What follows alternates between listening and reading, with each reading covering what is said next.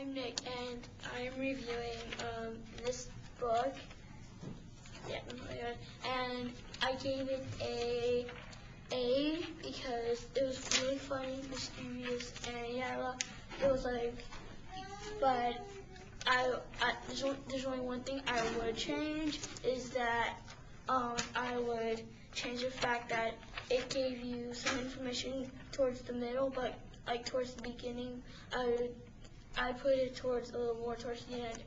I would prescribe. I would ask anyone to read this book because it's a good book. My name is Julie, and I'm in 4th grade. I give this book a B because the letters were they were okay, but the characters, they were a little hard to understand and complicated.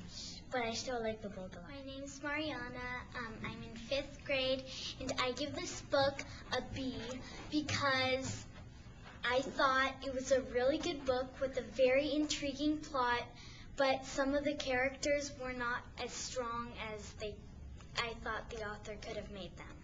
But I definitely would definitely read it. I rate this book a B because it was a very interesting book because it was in letter form and it was really interesting and it was a good book. Yeah. Hi, my name is Shobha Nalanel, and I'm in 4th grade, and I go to Bay Farm School. And I'm reviewing regarding The Fountain. I give it an B because I've read much more exciting books, but it's not a C or a D or an F because it's very interesting and it has a story and it's a good book.